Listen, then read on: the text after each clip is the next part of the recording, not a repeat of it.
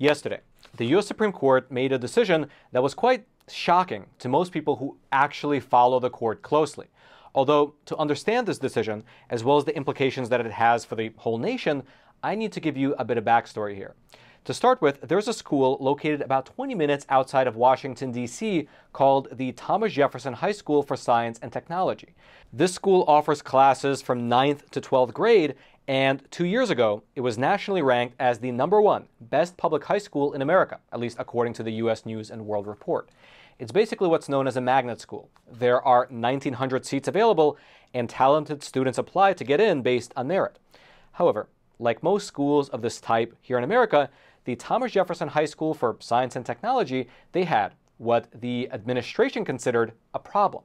That's because the demographics of the student body in that high school, they did not reflect the demographics of the general population. There was not enough black students, and there were too many Asian students.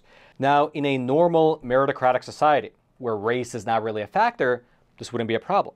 However, in the year 2020, amidst the backdrop of the BLM movement, the school board of Fairfax County, they made the decision to change their admissions criteria in order to rebalance the demographics of the student body. Now, in terms of the actual admissions process, here's how the change manifested in practical terms. Quote, the school board stopped requiring a $100 application fee and standardized tests for admission. It also adopted a holistic review process that considers experience factors, such as a student's eligibility for free school lunch, their status as an English language learner, or attending a historically underrepresented public middle school. The school board also said the admissions process must be race neutral, and admissions decision makers will not be provided an applicant's name, race, ethnicity, or sex. Meaning that in order to reshape the incoming freshman class, and to stop so many Asian American students from getting admitted, the board decided to drop the use of standardized tests as well as to introduce experience factors into the admissions process. Essentially, even though they did make a point to mention that the new admissions criteria would be race neutral, they essentially use proxies to attain their desired effect of rebalancing the racial demographic of the high school. And as a practical matter, they were quite effective. After this change was made, the proportion of black and Hispanic students, it went from 4% up to 18%, while the proportion of Asian students, it went down from 73% to 54%. And also, just as a fun aside, during that same time period, the school went from being ranked the #1 high school in the country to the #5 high school in the country. But that part might just be a coincidence. Regardless, because of this change, Asian American parents and Asian American students, they formed an organization called Coalition for TJ. And in March of 2021, they filed a federal lawsuit against the Fairfax County School Board, alleging that this change in policy directly discriminated against Asian Americans. Here's specifically how they describe what was taking place in this particular school. Quote, the Thomas Jefferson School Board overhauled its admissions to TJ in 2020 to racially balance the freshman class by excluding Asian Americans.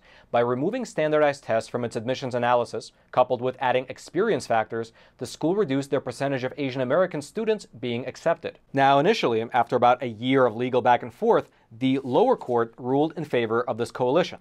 Specifically, the lower district court, they granted the Coalition for TJ a summary judgment, and they ordered the school to return to their previous admission policies. Quote, the district court found that direct and circumstantial evidence supported the claim that changes were made to the admissions policy for discriminating on the basis of race, to the detriment of Asian American applicants. That court issued an injunction against implementation of the changes. However, the school board, they appealed that decision to the Fourth Circuit Court of Appeals. And after about another year and a half of legal back and forth, the appeals court ruled in favor of the school board. Specifically, the appeals court issued a split 2-to-1 decision, reversing the lower court's ruling and allowing the Thomas Jefferson High School to continue with their new admissions policy. But the appeal court's rationale was likely not what you'd expect. Essentially, their decision was twofold. First of all, they ruled that even with this change in policy, Asian Americans still had the best success at getting admitted to this particular school. Quote, the race-neutral policy spurred an increase of nearly 1,000 more students applying to attend the high school, and more than half of the admission offers extended went to Asian American students. Black students received less than 8%, Hispanic students were given slightly more than 11%, and white students received more than 22% of the offers. Meaning, according to the court's rationale here, even with the new policy, Even though it took Asian Americans from 73% to 54%, it still made Asians the most successful at getting admitted. And therefore, quote, the policy visits no racially disparate impact on Asian American students. Indeed, those students have had greater success in securing admissions to TJ under the policy than students from any other racial or ethnic group. And so that was part one of their rationale, that even though the percentage was cut by roughly 20%, since Asians were still the most represented, the policy was somehow not discriminatory. Second, the appeals court decided that the drop in Asian American students at the Thomas Jefferson High School, it did not fall below the average percentage of Asian American students in the general area where the high school was located. And therefore, again, it proved that the policy was not discriminatory. However, if you really think about that second point, it's rather wild. Here's specifically what it means in practical terms. Let's say in the city of Alexandria, the average high school has about 6% Asian students, while Thomas Jefferson High School used to have 73% Asian students. Then, after the school board implemented their change in the year 2020 in order to change the racial demographics, Thomas Jefferson High School decreased their Asian students from 73% down to 54%. Now that's of course a big drop, but since it did not go below the baseline of the other schools in the area, well, the court, meaning the appeals court, decided that it was still okay, meaning in practical terms that this racially discriminatory policy should not be considered discrimination because it wasn't effective enough. Now, as you would imagine, the Coalition for TJ, they were not pleased with this ruling, and therefore they appealed this decision all the way up to the U.S. Supreme Court. Here's part of what they wrote in their petition. Quote, despite evidence that the board chose the new criteria to further its racial balancing goal and evidence that the policy substantially reduced both the raw number and the proportion of Asian Americans admitted, the Fourth Circuit held that the admissions changes did not violate the Equal Protection Clause. And here's where things, you can say, got interesting. Because shortly after the Fourth Circuit Court of Appeals ruled as they did in this case, the U.S. Supreme Court, in a separate case, overturned affirmative action. Specifically, back in June of 2023, the U.S. Supreme Court issued a ruling in a separate case called Students for Fair Admissions versus Harvard College, wherein they officially ended the so-called affirmative action in college admissions. And so here was a general timeline of events so you can keep everything in mind. In May of 2023, the Fourth Circuit Court of Appeals ruled against the Coalition for TJ. In June of 2023, just 1 month later, in a separate case, the U.S. Supreme Court overturned affirmative action. And then in August of 2023, the Coalition for TJ filed their appeal to the U.S. Supreme Court for their case. All right, just to pause here for a super quick moment. Listen, you know that this is an election year, meaning that quite literally anything can happen. During the last election year, there was a pandemic, you had riots on the street, looting in pretty much every major city, and supermarkets began running out of food as well as toilet paper. And so, before we have a sequel to that this year, well, prepare yourself and your family right now. And the best company to use is today's sponsor, Patriot Supply.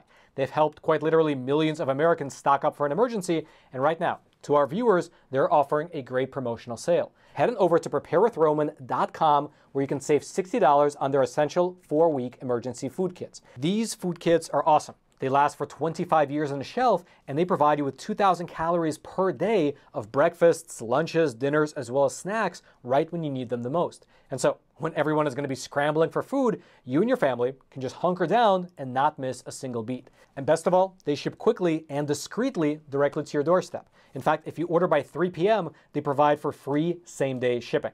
And so now's a great chance to stock up with a promo deal. You can buy a 4-week emergency food kit for every member of your family and save $60 off of each one of them.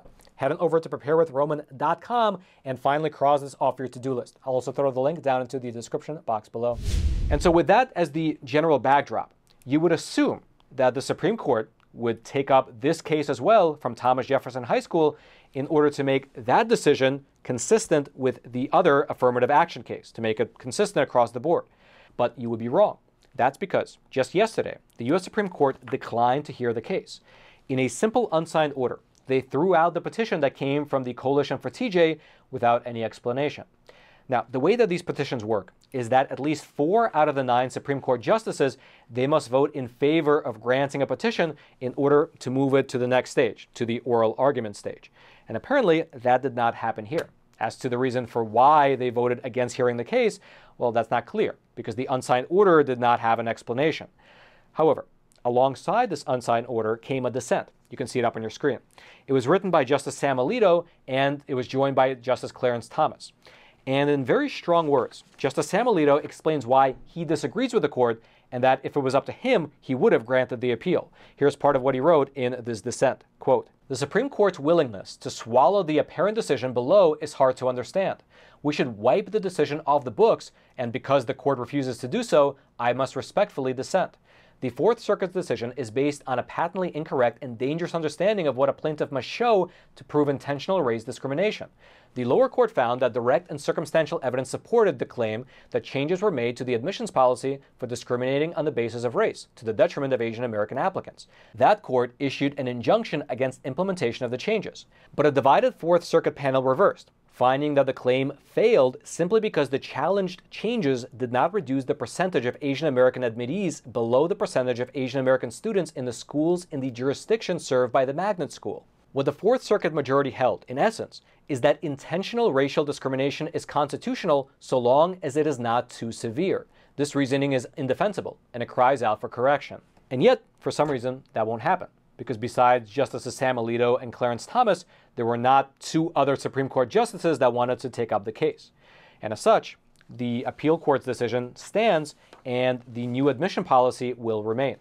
And as you would imagine, the plaintiffs in the case, meaning the Coalition for TJ, were not thrilled with this decision.